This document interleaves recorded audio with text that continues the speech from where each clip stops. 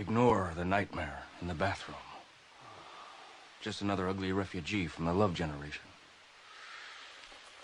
My attorney had never been able to accept the notion, often espoused by former drug abusers, that you can get a lot higher without drugs than with them.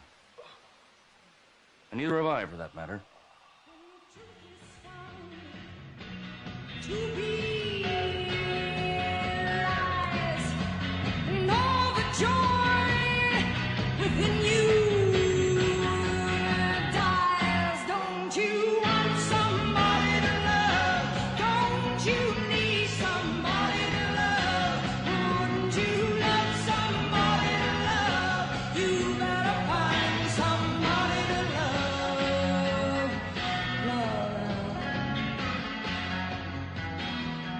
'65, the great San Francisco acid wave.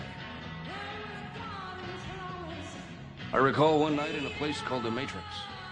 There I was. Mother of God, there I am. Holy fuck. Clearly I was a victim of the drug explosion.